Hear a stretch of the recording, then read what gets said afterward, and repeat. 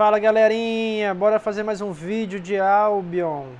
Turma, eu tô aqui na minha ilha com 11 casas T7, 33 trabalhadores T7 e eu vou colocar aqui 33 diários de ferreiro em T6, ó. Diário T6 em casa T7.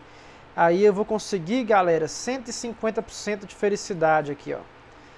Então vamos ver quanto que vai dar de lucro ou prejuízo. Eu já anotei na planilha, tinha dado 512 mil, os 33 diários, 512 mil. E aí a gente vai pegar aqui os recursos que eu já coloquei ontem e vamos saber quanto que vai dar de lucro, pessoal. Analisando aí os ferreiros com o diário T6, 150% de felicidade. Demorou? Eu já fiz todos os outros vídeos para ferreiro, pessoal.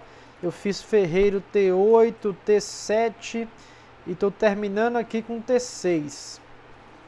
Eu já fiz flecheiro também, embuidor. Tá faltando só o funileiro, que é o trabalhador funileiro dos trabalhadores de craft, para a gente poder fazer o T6 com 150, beleza? Eu já vou deixar aqui na descrição do vídeo, galera, o resultado já. Que aí vocês que já viram os outros vídeos, para vocês não ver, não ficar repetitivo, clique aí no primeiro link da descrição aí. Você já vai lá para o resultado final da análise, beleza? Pronto, vamos continuar aqui. Coletando nossos recursos T6. Normalmente T6 dá muito pouco retorno, pessoal, até quando é 150 assim, dá uma mixaria. Por isso que eu falo nos meus vídeos sobre trabalhador, que a gente tem que evoluir a casa para o T7 e para o T8, para a gente ter menos trabalho e mais lucro. O lucro é o mesmo, na verdade, mas é menos trabalho, né? Por isso não tenha medo de evoluir as casas até o Tier 7 ou Tier 8. Tem vídeo aí, eu estou fazendo para todos os tipos de trabalhador. Eu ia fazer só para os de craft no início, mas aí o pessoal no canal pediu pescador. Agora o pessoal está querendo vídeo sobre o canteiro, sobre o trabalhador de coleta de madeira. Aí eu vou fazer para todos então, galera. Para não ficar repetitivo, eu estou colocando o link aí do resultado do vídeo para vocês já pularem para o resultado final. Eu poderia também aqui já, como é que fala, cortar o vídeo, editar e cortar e já ir para o resultado final. O que é que vocês acham? Que o vídeo é tão curtinho, é 4 minutos, eu já dou a volta na ilha, aí eu vou explicando um pouquinho sobre trabalhador. Acho que assim tá bom, né?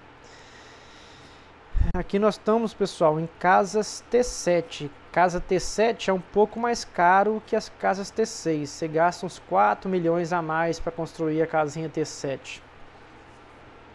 Para você ter esse rendimento de 150 aqui, ó. Mas aí a gente vai ver agora se vale a pena ou não. A última casinha agora e vamos embora para análise.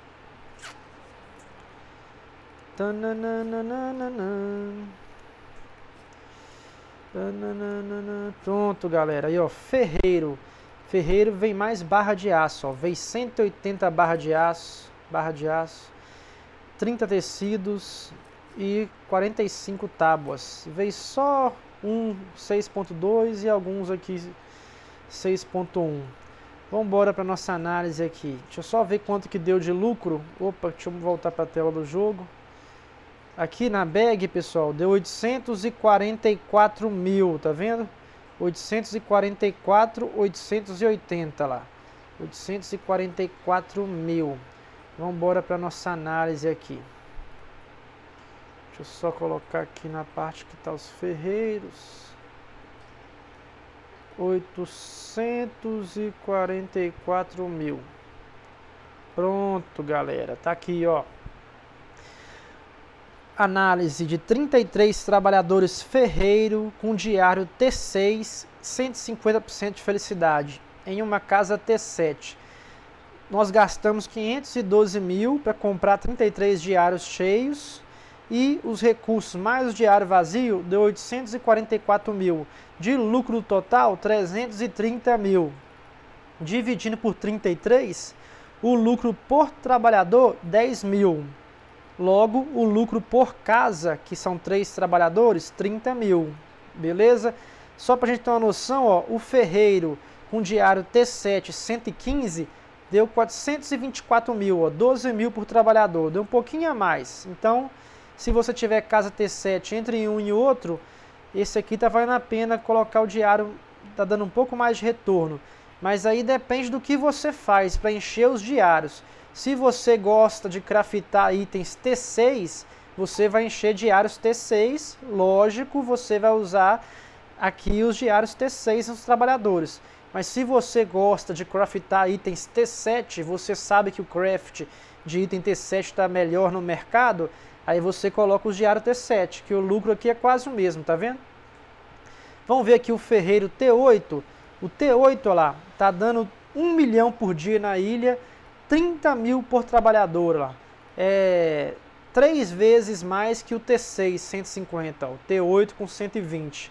E o T7 com 150 dando 15 mil a mais. Ó, 15 mil por trabalhador, quer dizer. Então, ó, 30 mil por trabalhador o T8, o T7 150, 15 mil, o T7 115, 12, quase 13 mil. Esse aqui tá top, ó. Porque aqui para você ter T7 150, você precisa ter uma casa T8, que é muito mais caro. Uma casa T8 é 10 milhões a mais que você gasta.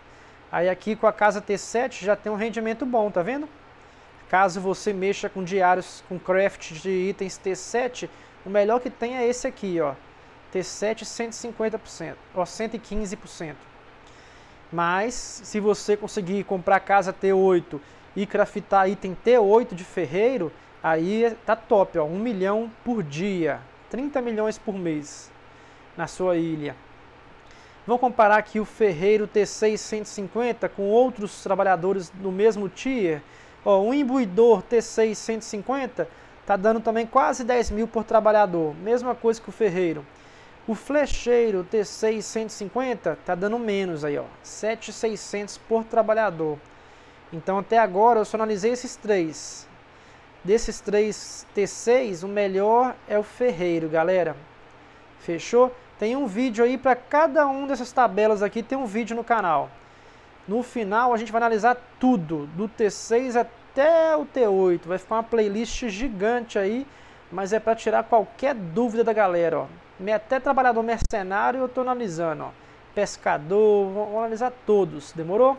Vamos voltar aqui pro nosso ferreiro, pronto. Aí agora os próximos vídeos sobre T6 e T7 vai ser do funileiro, que tá faltando só o funileiro, que eu fiz o T8 e fiz o T7. Falta agora o T7, 115 e o T6. Demorou, galera? Esse vídeo aí é isso. É nóis. Abraço. Até o próximo vídeo. Falou!